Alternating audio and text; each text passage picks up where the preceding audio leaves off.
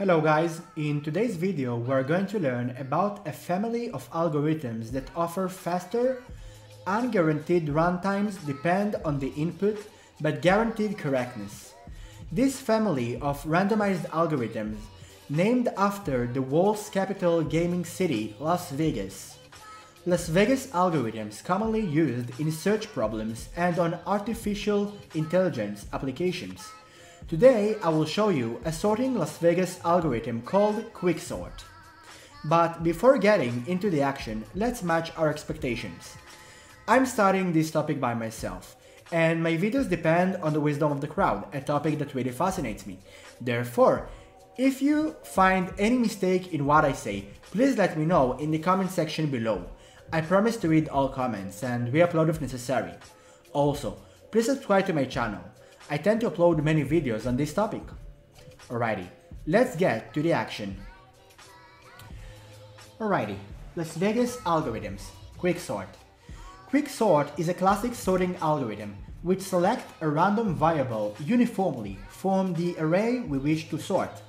We are calling the lucky variable the pivot, and for every variable in the array, the algorithm compares it to the pivot and places it either in left of it if it is smaller or right to the pivot if it is larger than the pivot.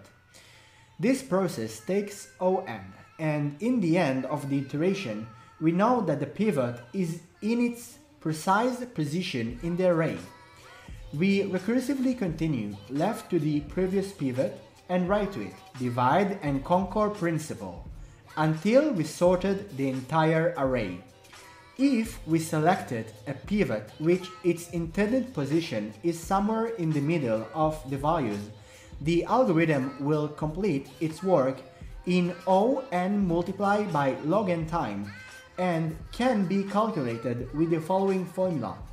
Tn equals 2t of n divided by 2 plus On, which equals to, as I said, On multiplied by log n.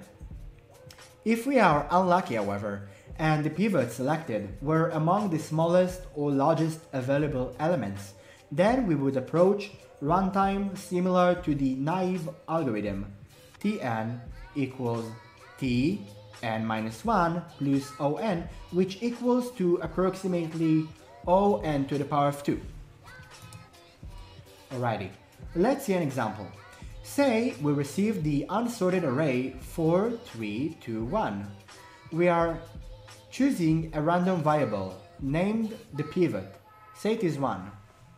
This one. Great. We are comparing all variables to 1, so 4 is larger than 1, same as 3 and 2. And therefore, after this iteration, we would end with the array 1, 4, 3, 2. Again, we haven't sorted anything with the variables 4, 3, and 2. We just put it to the right of 1 because we found out that 1 is lesser than all other variables. Now, the previous pivot, 1, is on its correct position. We would sort the rest of the array.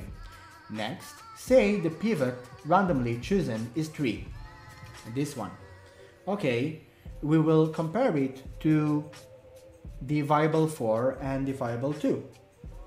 And since 4 is more than 3 and 2 is lesser than 3, therefore after this iteration we would end with the array 1, 2, 3, 4, which is sorted. That means that the algorithm finished its work. Now, say that we also add the elements 1.5 and 5.